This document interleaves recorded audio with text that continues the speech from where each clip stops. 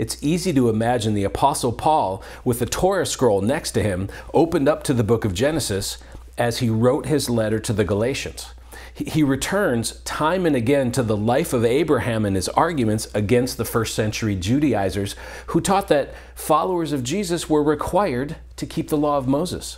And Paul masterfully uses the Torah to disprove their false application of the Torah. And that makes the book of Galatians especially relevant in defeating the theology taught by modern-day Torah-keeping Christians. And today we're going to focus on this provocative allegory that we find at the end of Galatians 4 and see how it directly applies to our Hebrew roots friends today.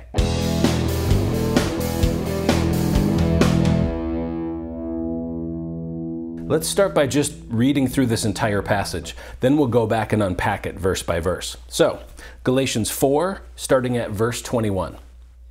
Tell me, you who want to be under the law, are you not aware of what the law says? For it is written that Abraham had two sons, one by the slave woman and the other by the free woman. His son by the slave woman was born according to the flesh, but his son by the free woman was born as the result of a divine promise. These things are being taken figuratively. The women represent two covenants. One covenant is from Mount Sinai and bears children who are to be slaves. This is Hagar. Now, Hagar stands for Mount Sinai in Arabia and corresponds to the present city of Jerusalem because she is in slavery with her children. But the Jerusalem that is above is free, and she is our mother. For it is written, "Be glad, barren woman, you who never bore a child. Shout for joy and cry aloud, you who were never in labor, because more are the children of the desolate woman than of her who has a husband." Now you, brothers and sisters, like Isaac, are children of promise. At that time, the son, born according to the flesh, persecuted the son born by the power of the Spirit. It is the same now. But what does Scripture say? Get rid of the slave woman and her son, for the slave woman's son will never share in the inheritance with the free woman's son. Therefore, brothers and sisters, we are not children of the slave woman, but of the free woman. Wow. This is a densely packed passage, and what Paul's doing here, and he states it outright, is creating an allegory. He uses characters and events from the book of Genesis to symbolically teach biblical truth. And to make sure we fully understand the allegory, let's first take a brief sidebar and remind ourselves of the events that Paul's referencing. And if you've ever been tempted to think that the Bible's boring, check out this Jerry Springer episode.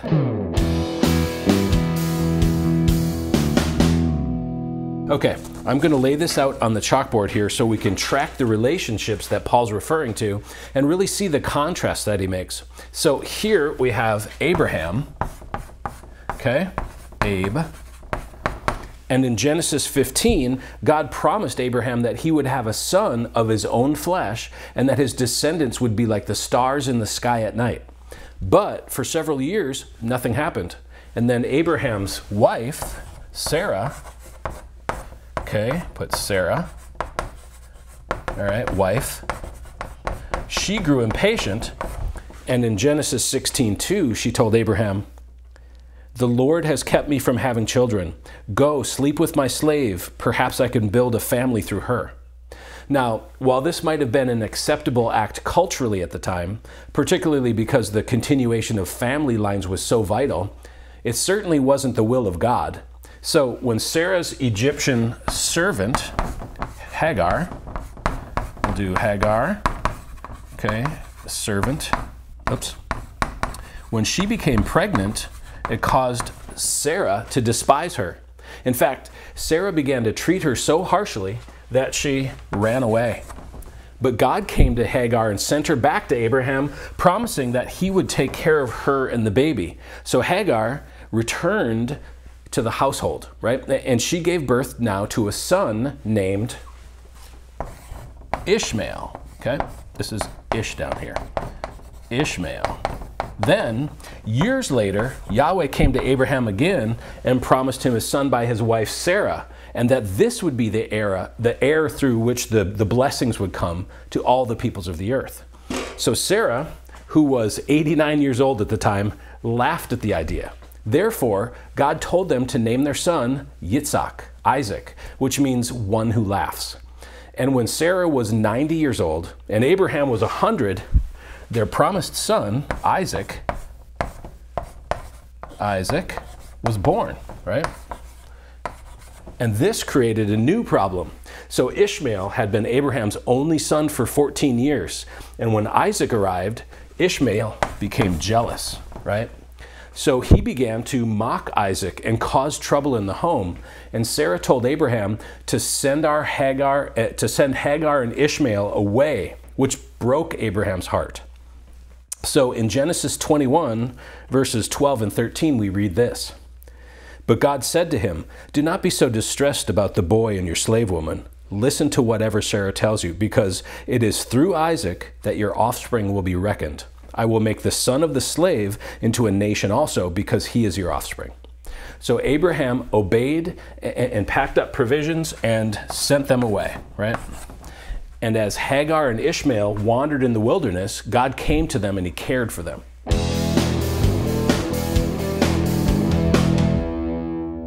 Okay, with this drama in mind, let's return to Galatians 4 and work through Paul's allegory. Now, he begins by asking in verse 21, "You who want to be under the law, are you not aware of what the law says?" The Galatians, who were tempted to follow the teachings of the Judaizers and put themselves back under the law, were rejecting God's gift and missing the purpose of the law, which Paul explained earlier in Galatians was to reveal our need for a Savior and point us to Jesus. Right? He's asking, do you not listen to the law? And with that, Paul picks up the story of Abraham that we just looked at. And notice how he refers to the two women here. Verse 22. For it is written that Abraham had two sons, one by the slave woman and the other by the free woman. So Hagar, the slave, bore Ishmael, right? And Sarah, the freely chosen wife of Abraham, bore Isaac, right? And Paul adds in verse 23, his son by the slave woman was born according to the flesh, but his son by the free woman was born as the result of a divine promise. So let's put flesh over here and promise over here. The book of Galatians is a study of contrasts, and Paul's developing some here in this allegory. Now, when Paul describes Ishmael as born according to the flesh, he's not speaking of the physical aspect of the birth. I mean, both sons were born in the same way in that respect.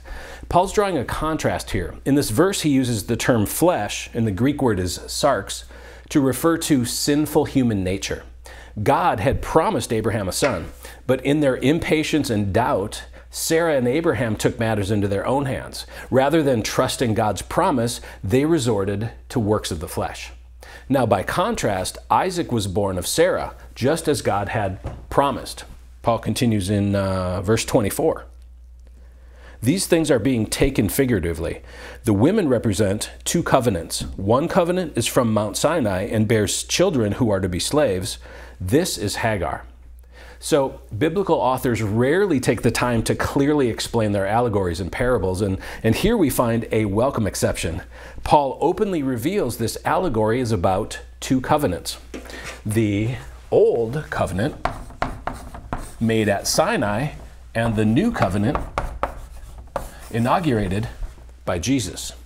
And Paul says that Hagar, who symbolizes the old covenant, bears children who are to be slaves. So the imagery here is clear, and for the Judaizers, scandalous. Paul says the law bears children into slavery. He then adds another layer to his allegory of Hagar. Verse 25. Now Hagar stands for Mount Sinai in Arabia and corresponds to the present city of Jerusalem, because she is in slavery with her children. But the Jerusalem that is above is free, and she is our mother. Ah, the plot thickens. So Hagar stands for Mount Sinai, meaning she represents the law in this allegory, and she also symbolizes the present Jerusalem, the Jerusalem of Paul's day. So it's not hard to imagine gasps of protest in Galatia as these verses were being read out loud. At the time Paul wrote this letter, the city of Jerusalem was the active epicenter of the Jewish faith. The temple was still standing and fully operational, and Jews still made a pilgrimage to Jerusalem 3 times every year for the feasts. And synagogues throughout the world were built so that they faced Jerusalem. Yet Paul describes that vibrant city as in slavery with her children in verse 26. This brings to mind the words Jesus spoke to the Samaritan woman at the well in John 4, starting at verse 19. "Sir," the woman said, "I can see that you are a prophet. Our ancestors worshipped on this mountain, but you Jews claim that the place where we must worship is in Jerusalem." "Woman," Jesus replied, "believe me, a time is coming when you will worship the Father neither on this mountain nor in Jerusalem. Yet a time is coming and has now come when the true worshipers will worship the Father in the Spirit and in truth, for they are the kind of worshipers the Father seeks." So, just 20 years before Paul wrote this letter to the Galatians, Jesus foretold that the temple in Jerusalem would cease to be the epicenter of the worship of God. Under the new covenant, proper worship was no longer restricted to a geographic location. It was done in the Spirit and in truth. And what Jesus prophesied came to pass. So in Galatians 4, verse 25, Paul says Hagar symbolizes the present city of Jerusalem because she is in slavery with her children. Now, in the first century Roman Empire, children born to slaves were also slaves unless the master adopted them into his family. And what's really cool is that earlier in this chapter, in verses 4 and 5, Paul wrote, "God sent his Son to redeem those under the law that we might receive adoption to sonship." And in this allegory, he shows that just as Hagar was a slave and gave birth to a child who was a slave, the present Jerusalem is now in slavery with her children. Paul is speaking of his fellow Jews who were refusing the gift of grace that God offered them through Jesus, and so they remained under what he calls the slavery of the law. Now, by contrast, he says in verse 26, "The Jerusalem that is above is free, and she is our mother." And then he quotes from the prophet. This is from Isaiah 54:1. "For it is written, 'Be glad, barren woman, you who never bore a child. Shout for joy and cry aloud, you who were never in labor, because more are the children of the desolate woman than of her who has a husband.'" So unless we're particularly familiar with the book of Isaiah, Paul's use of this quote can be a little perplexing. What's he trying to say? Well, Paul's using a classic rabbinic technique in which a teacher quotes only part of a verse, knowing those disciples who are familiar with the passage will fill in the rest.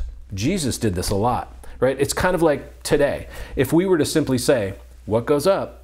the other person would instinctively know the rest of that proverb without us having to say, "Must come down," right? This is why it's so important for us to be familiar with our Old Testament. There's so much New Testament goodness that we miss otherwise. So if you're reading a Bible with cross-references, it'll show you which Old Testament passages is being quoted in the New Testament, and when you come across a cross-reference, it's super helpful and even eye-opening to then go back and read the passage or even the entire chapter in the Old Testament where that quote came from. Now, in this case, Paul has cited the opening verse of Isaiah chapter 54. And in that chapter, the prophet personifies Jerusalem as a woman barren and bereaved of children. And Paul knows his readers will recognize this as a chapter that goes on to speak of the future glory of Israel. Isaiah goes on to tell the barren woman in the very next verse, verse 2, "For you will spread out to the right and to the left. Your descendants will dispossess nations."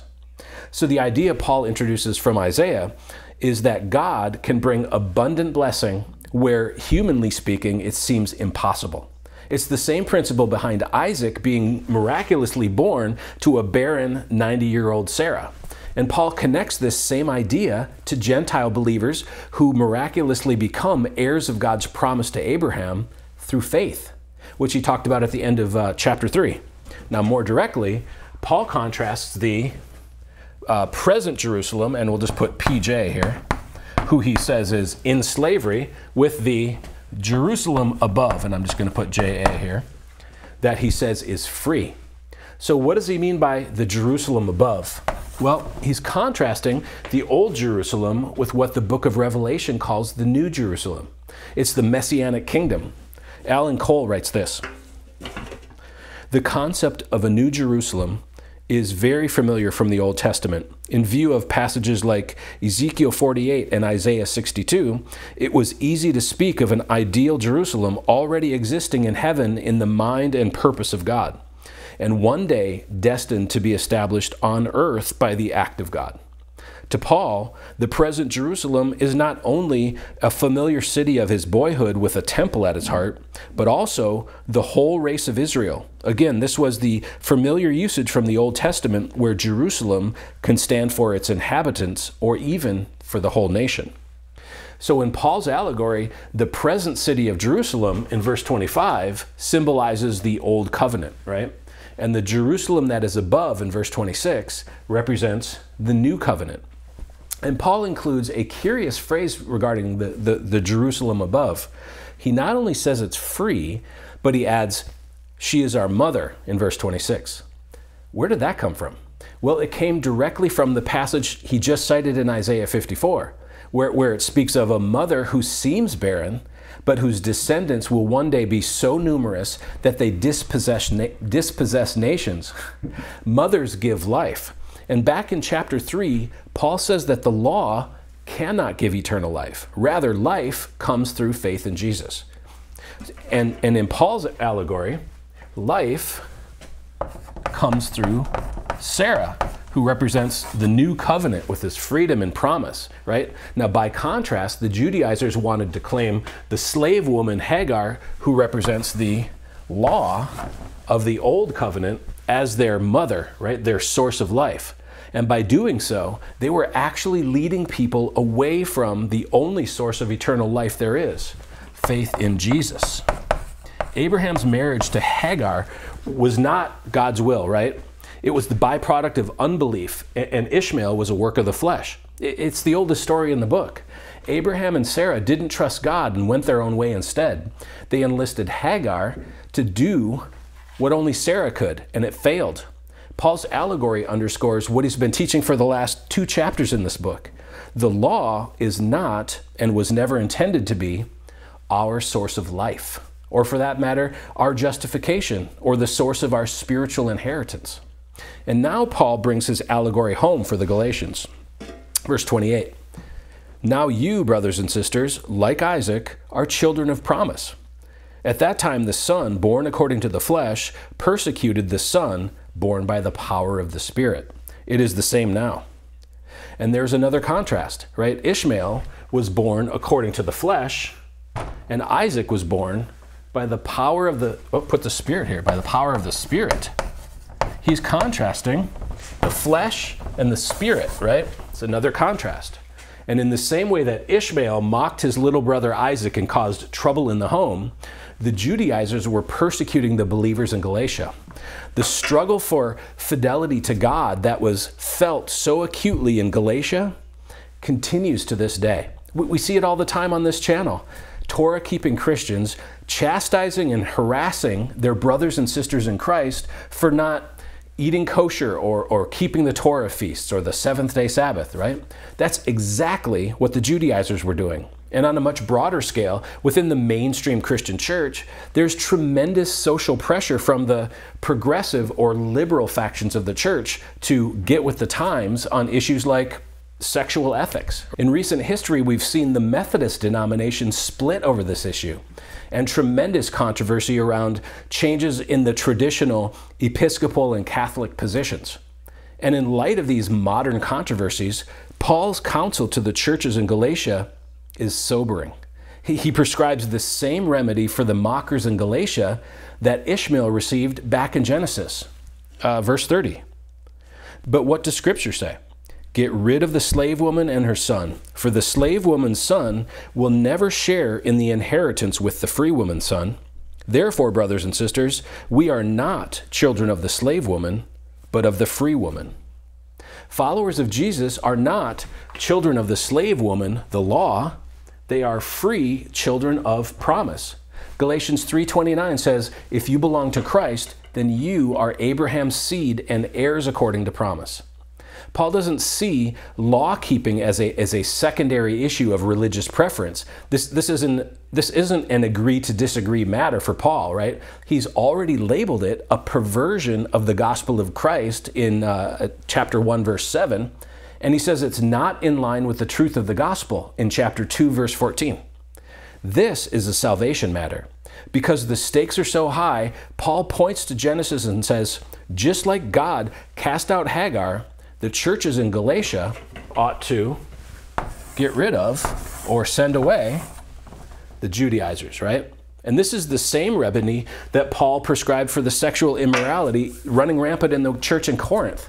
He compared their immorality to yeast, and he wrote this in 1 Corinthians 5, verses 6 and 7. Don't you know that a little yeast leavens the whole batch of dough? Get rid of the old yeast so that you may be a new unleavened batch as you really are.